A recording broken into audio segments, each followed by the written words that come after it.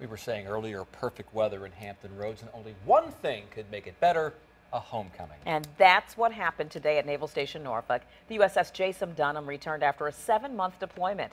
Down at your side's Walter Hildebrand takes us to the pier. On a picture-perfect day, friends and loved ones packed Pier 5 for a long-awaited homecoming. It's amazing. There really are no words. This is the best day ever. While some kids cheered, others kicked back, waiting to get reacquainted with Dad. He's going to see how big the girls are, and we got a new puppy, so he gets to train that when he gets home.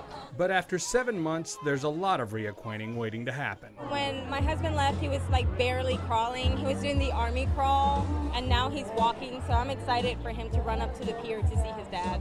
As the USS Jason Dunham made its way into port, the crowd went wild. That's Laura Welch. She has 2 kids on the USS Dunham, but before any reunions took place, little Annabella Jacobs got the first kiss, or in this case, the first hug.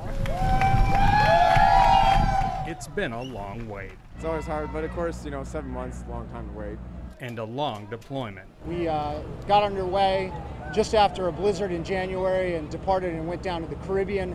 And from there, we sailed over to the Mediterranean, then the Black Sea, the North Sea, and then into the Baltic to operate with our NATO allies. The commander says his 327 sailors made him proud on this mission. Meanwhile, all those reunions took place. Leaving, he couldn't walk, and then coming back, seeing him able to walk, and it's amazing. Laura Welch finally got to see her kids. It's a long time coming, and it's the last deployment for both of my children. So, welcome home, USS Dunham. At Naval Station Norfolk, Walter Hildebrand, 10 on your side.